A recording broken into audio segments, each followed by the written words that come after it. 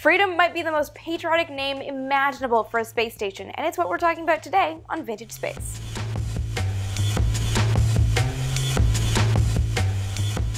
Like I said in my previous video about space station concepts that never came to be, NASA wanted to build a space station as early as 1959. Before the Soviet Union beat the United States to putting a man into orbit with Yuri Gagarin's flight in April of 1961, NASA was considering a space station as the logical next step from the Mercury program. The idea was to build an orbital platform from which missions to the Moon and eventually Mars could launch. But of course, having been beaten into orbit by the Soviet Union, it was President Kennedy who decided that the Moon was a better short-term show of technological dominance than a space station. There were other factors that influenced the decision, of course, but in short, NASA ended up focusing on the lunar landing program and the space station idea took a back seat.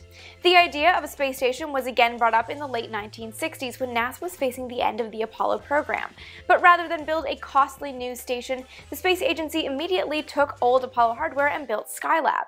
But in the background, as Skylab developed, there was still the idea of building a larger and far more capable space station. But NASA knew that it couldn't necessarily do it with the rockets and technologies that it had available. Studying a concept called space base, NASA realized that the cost of launching and building a space station using expendable rockets, like the Saturn family that had launched Apollo to the Moon, would exceed the cost of the space station. What the agency needed was a reusable vehicle, something to shuttle supplies and astronauts to orbit. This became the Space Transportation System, or what we colloquially know as the Space Shuttle. But the space station was really expensive, and so NASA was actually given the go to build the Space Shuttle before it had the space station that the shuttle was designed to service. The space station dream finally started to take shape in the early 1980s. In his State of the Union address on January 25th of 1984, President Reagan called for NASA to collaborate with international partners to build a space station within a decade. This was the presidential support and congressional backing that NASA so badly needed, and so it was finally able to establish a space station program office. In the fall of 1984, requests for proposals were sent out to industry leaders hoping to build pieces of the space station. 2 years later, in 1986, both Japan and Europe had signed on to the program, agreeing to supply modules for the space station, and Canada had signed on as well, agreeing to build a manipulator arm. The station was emerging from these early design stages as a dual keel arrangement with a central truss that was designed to hold the main living and working quarters as well as solar arrays for power.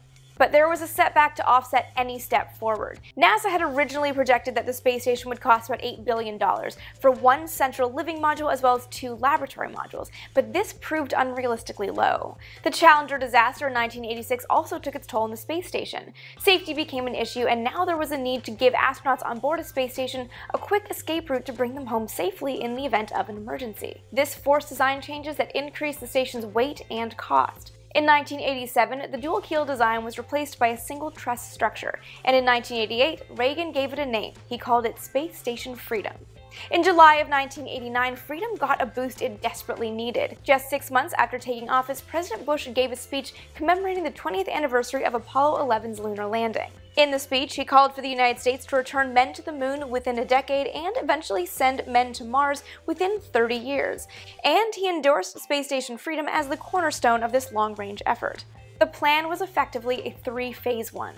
Immediately in the future, then in the 1990s, Space Station Freedom would be NASA's primary focus. The decade after, in the early 21st century, men would go back to the Moon. The decade after that, in the 2010s, men would go onward to Mars. Freedom wouldn't just be the orbital laboratory that NASA would need to test the technologies designed to support these long-duration human exploration missions. It would be an orbital waypoint for crews going to the Moon and Mars. The 1990s dawned, and though there was hardware for Space Station Freedom being built, the program cost kept increasing. From the original price of $8 billion, the cost had soared to more than $38 billion.